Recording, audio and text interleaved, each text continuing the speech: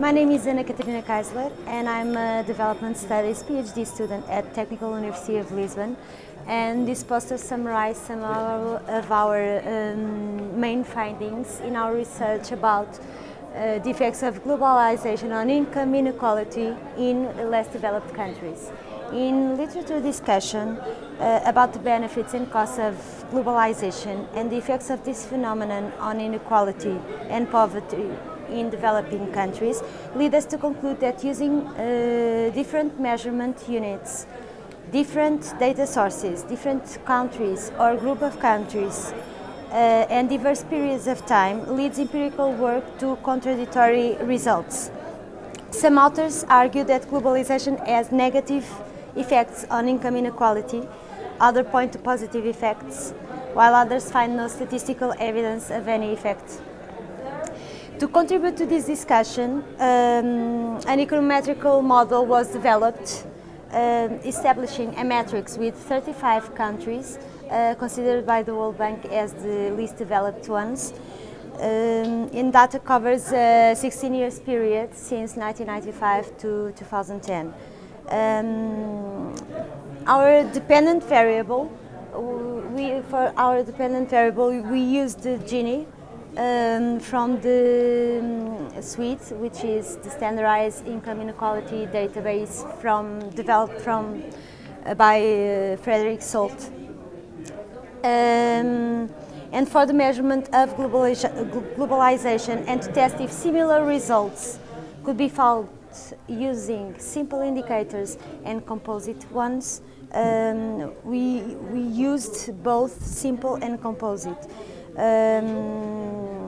Simple indicators that we used are trade openness, reflected by the total weighting of exports as a percentage of GDP, and foreign direct investment. The composite indicators that we used, the multidimensional, we used the coffin indicator that was developed by Dreher, Gaston and Martens.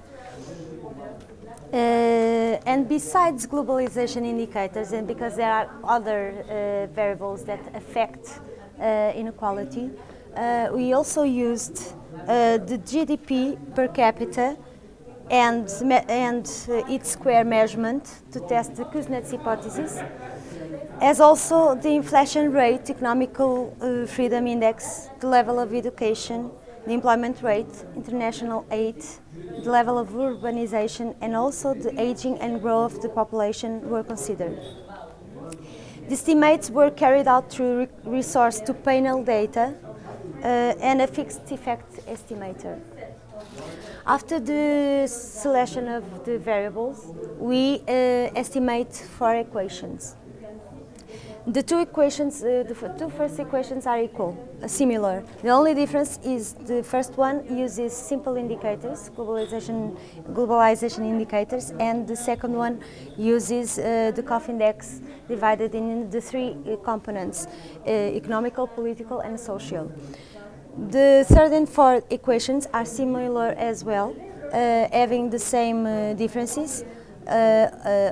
Open trade and foreign direct investment in the third equation, and in the fourth the COF index, but here in global terms.